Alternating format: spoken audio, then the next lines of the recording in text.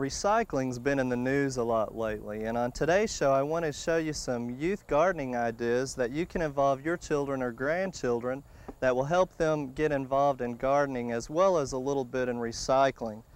We're going to talk a little bit about using pop bottles or plastic bottles and some corsage boxes and different ideas in making terrariums, compost columns, and then we'll finish up telling you a little bit about how to make a hair-raising spud.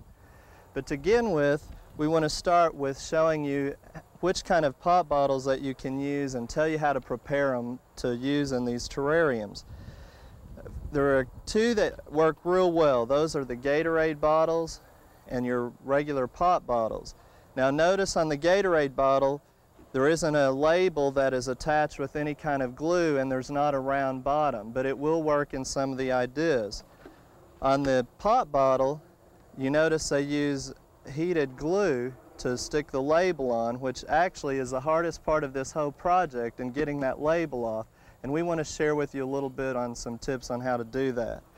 The first thing that you want to do is fill up the plastic bottle with hot water, and usually anywhere from 90 to 150 degrees Fahrenheit is the best.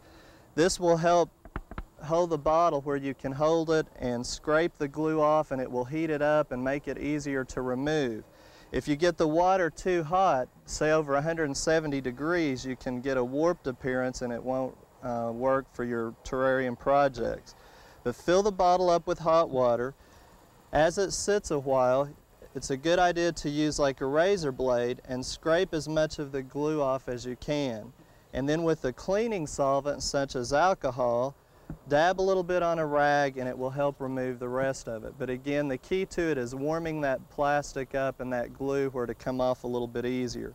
Now some of your projects you want to remove the bottom, so set the bottle in hot water and that will help loosen up the glue there too. Otherwise, if you want it on, try not to break that bottom off. Well, the first project that we want to show you is making a compost column. And I've got one down here to keep from blowing over. This is a compost column, and it's the same process and idea of using a compost column that you might have in your garden or a compost pile. And we've actually used 3 or 2 bottles here. You can make them with 3. We've used a Gatorade bottle for the bottom, and we've cut the top off, which we've used for the very top. Then we've cut our pop bottle, the bottom off of it, and turn it upside down. And the best way to cut these bottles is to lay them on the side, try to rotate them where you can mark them with a pin, and that will help get a straight line, and then use a razor blade again to cut them off. Now I haven't taped mine because I want to show you again how we've constructed this. The centerpiece we've actually used like pantyhose or again cheesecloth or anything like that will work, and just pull that over the bottom and use a rubber band to hold that on. And then the process is very simple. Just use different kinds of scraps, table scraps, anything other than greasy foods. You can put grass clippings, any kind of thing in this column, and it will compost from the bacteria and fungi. And if you'll notice here on ours, we're starting to get some mold and fungi and bacteria starting to break it down. And as it composts, it will drain into the liquid state at the bottom, as you can see, and then we'll use that to fertilize our plants. Now, some other things that you can use, we've got some bananas that we've chopped up, the peelings, and we'll just throw those in there. And the same principle applies again as a compost pile. The smaller you break the pieces in two, the quicker it's going to decompose. And then we've got some leftover lettuce again that we'll just throw in there. And again, grass clippings, any of those things will help decompose, and it will work just like a compost pile.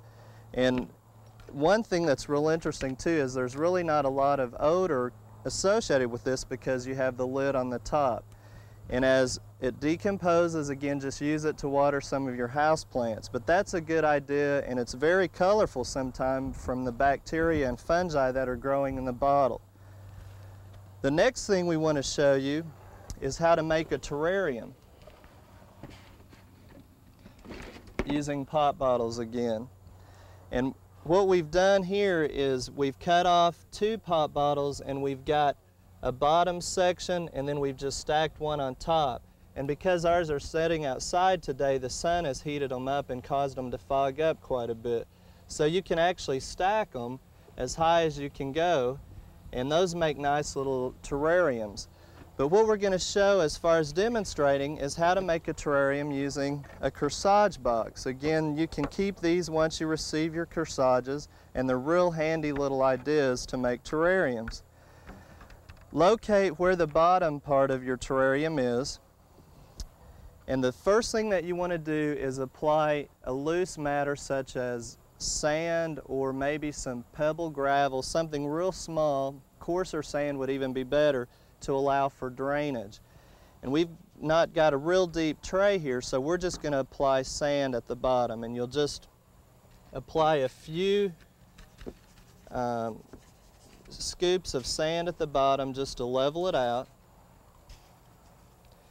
And again, this is to allow for drainage, and you just want to level that out.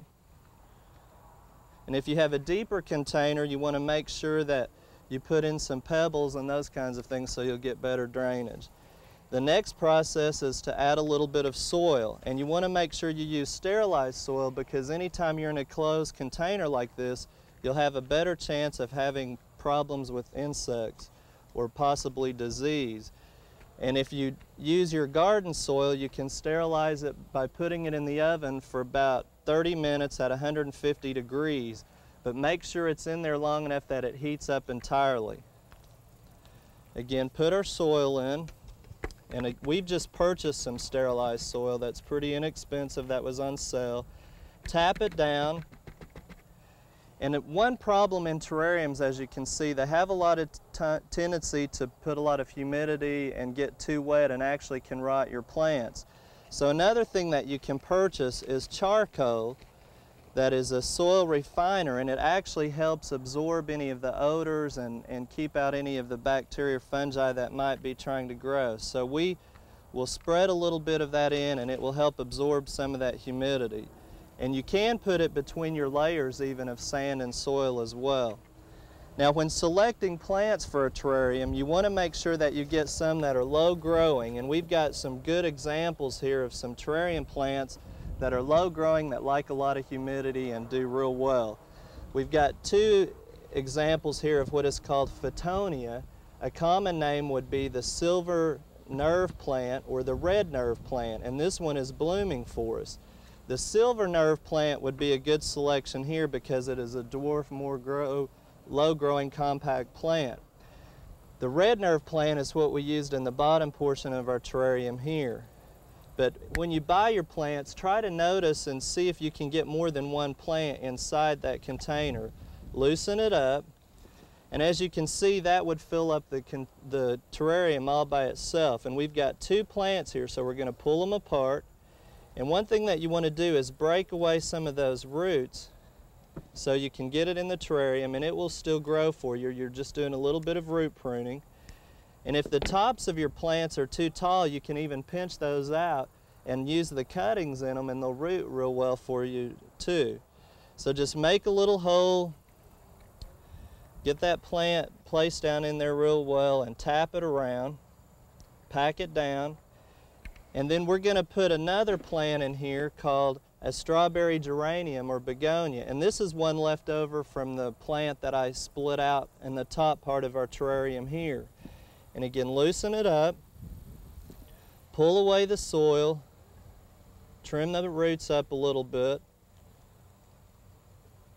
and we'll put this one over in this corner, tap it in, and then there's all kinds of nice ideas that you can do for decorating the terrariums. If you've got a mirror, these make nice little reflections like of a pond, and we're going to stick that one right in the center. And then decorate it with any kind of rocks. And another good thing is lichens or bark that's grown on an old tree, as well as moss that you might find along a pond or a ditch or a stream. And when you collect the moss, make sure you keep it in a plastic bag because it requires a lot of humidity. Now also, when you're gathering things from the wild like this, remember you're going to reinfect your soil, so you want to be careful and keep an eye on it.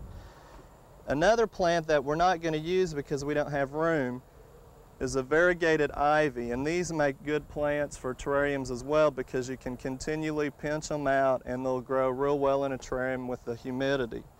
Once we've got our plants and our terrarium ready and all of our decorations, don't forget to water them. And just mist a little bit of water in there on the plants. Soak it pretty good, and then if you got any soil in the top, it's a good time to wash it off so it'll run down in.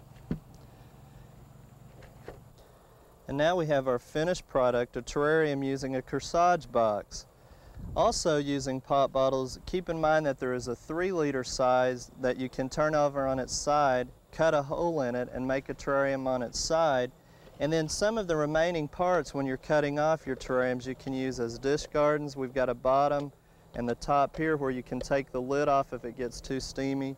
And some people even like to use different sizes of the bottom, making a dome terrarium. Whatever you use, keep in mind that putting a terrarium in full sunlight or on top of a TV or anything that collects a lot of heat really isn't a good idea because it can burn the plants. And keep an eye on them to make sure they don't get too wet. If that should happen, just take the lids off and let them dry out a little bit. Now the last thing I want to show you is what we call our hair-raising spud. And that's not really using any recycling products, but it is a lot of fun for kids using produce from your garden.